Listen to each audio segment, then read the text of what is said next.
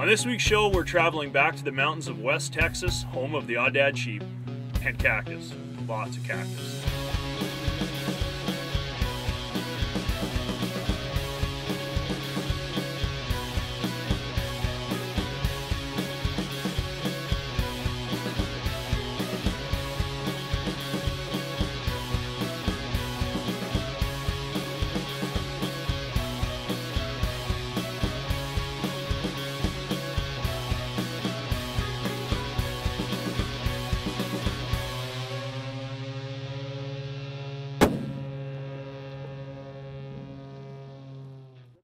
While Aoudad or Barbary sheep are considered endangered in their home range of North Africa, since they've been released here in Texas after the Second World War, the population is thriving. And today, Aoudad are one of the most prolific ungulates in this region. My good buddy Seth Wright first encouraged me to come down to Texas to hunt Aoudad about 10 years ago. Right away I was hooked.